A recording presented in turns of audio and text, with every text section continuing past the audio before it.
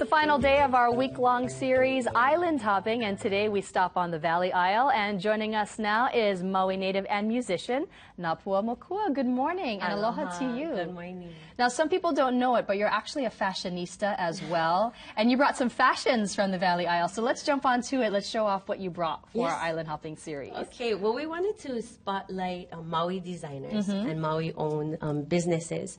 And so first we have these two girls here are wearing tees from Maui Thing. It's a cool shop in Wailuku, and they're owned by Maui people.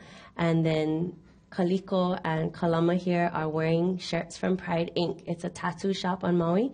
And Kaliko's shirt here showcases their benefit called Ink for Good. It's a benefit they do each year for breast cancer. Well, fantastic. And I know you love Maui and you love everything about Maui. Where are you from, and what is the one thing that you love about the Valley Isle? I'm from upcountry Maui, and one thing I love about the Valley Isle, I love everything, but for me, and I'm sure everybody feels like this about where they're from, Maui is the most beautiful place on earth. All right. So, what are you going to be singing this morning? And I think it has a little bit to do about Maui, right? Everything to do about Maui.